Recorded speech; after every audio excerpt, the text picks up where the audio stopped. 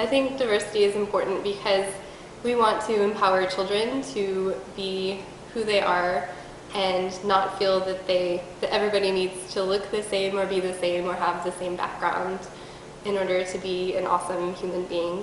And I think it's also great to expose kids to cultures that they aren't around every day. So teaching kids about different cultures is extremely important for an overall awareness of the world.